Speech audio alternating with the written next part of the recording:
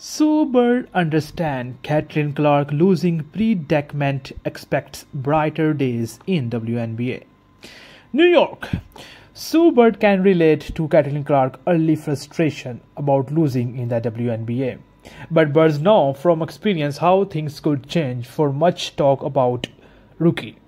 Now, Bird came out of the Yukon where she won the 2 NCAA titles and only lost 4 games. Clark led her Iowa team to consecutive NCAA championship games while becoming the NCAA division first career scoring leader.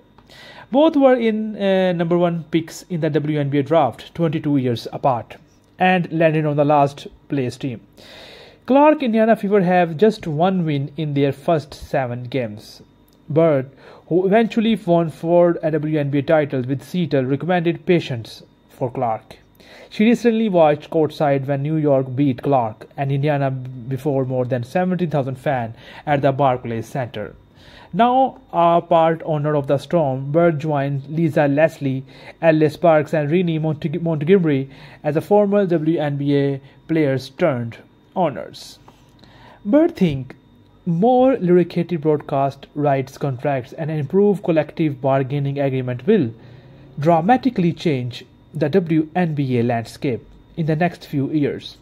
That may include better salaries, more teams, and more players on roster. Clark will earn just $76,000 as the number 1 pick, although she signed NIL deals in college with Gatorade, State Farm, and recently with Wilson as a pro. However, many in the WNBA still compete in other countries to supplement their income. Given the 2024 veteran super maximum is $241,000, the NBA has a broadcast rights that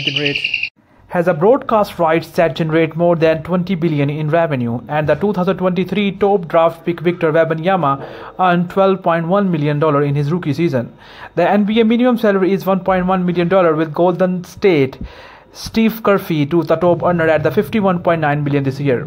Bird spoke with the Associated Press during the recent business of women's sports summit in New York on several topics. Her comments have been edited for clarity and brevity. So guys, this is all in this video. What's your opinion on this video? Kindly do comment let us know your opinion.